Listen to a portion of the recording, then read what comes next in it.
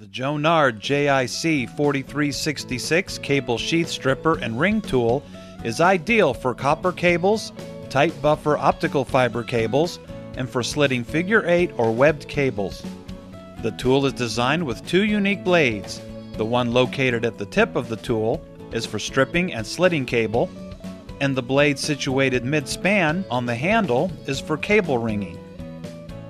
The ring feature is adjustable for either 18 thousandths or 31 thousandths thick plastic, rubber, or fabric insulation. The JIC-4366 is specifically designed for butting and stripping cables. To slit open a cable, simply insert the blade guide into the cable while allowing the blade to rest on the exterior cable jacket.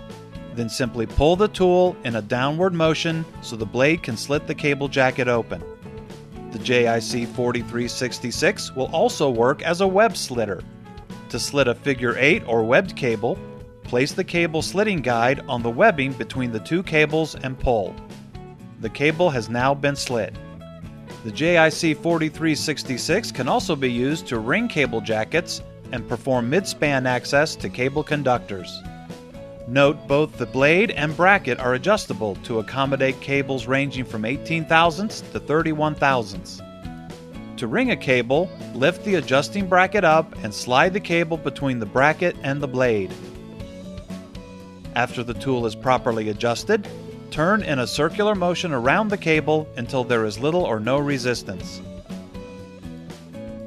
Following a few simple steps, the JIC-4366 can perform a mid-span slit on a cable. Once you determine where you would like to open the cable, use the mid-handle blade and ring the cable 1 to 2 inches above and below the area you wish to open. Once you ring both areas, place the blade guide between the conductors and the cable jacket and pull.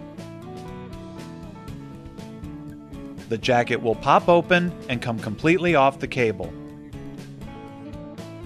The JIC-4366 can also be used to open tight buffer optical fiber cables. To open the buffer on an optical fiber, place the buffer tube between the adjustment bracket and blade at the top of the JIC-4366.